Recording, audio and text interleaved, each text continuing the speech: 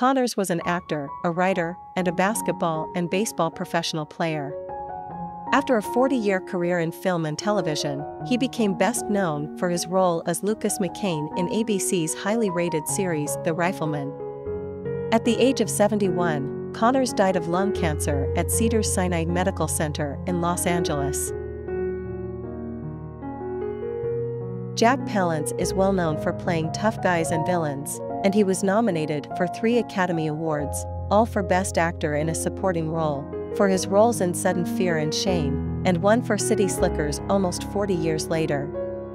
He passed away at his daughter Holly's house in Montecito, California, on November 10, 2006. Goichi Oda appeared in over 200 films as an actor and singer. A 4-time Japan Academy Prize winner, he was the most awarded actor in the country. He was also awarded the Japanese Medal of Honor with Purple Ribbon in 1998, the Person of Cultural Merit Award in 2006, and the Order of Culture in 2013. He passed away from lymphoma in November 2014. Former Metro-Goldwyn-Mayer contract star Laraine was an actress, radio, and television commentator.